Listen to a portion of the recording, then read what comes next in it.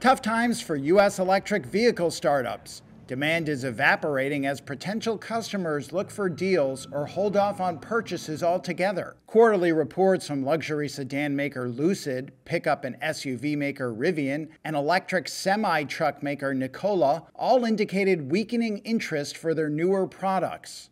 Industry experts blame price cuts by Tesla and the availability of cheaper EV models from traditional automakers. One exception is Fisker, which just launched a more competitively priced SUV, but has only produced 56 of them so far.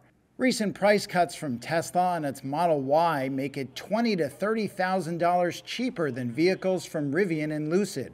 Analysts and executives of EV startups also say rising interest rates and inflation are cutting into demand.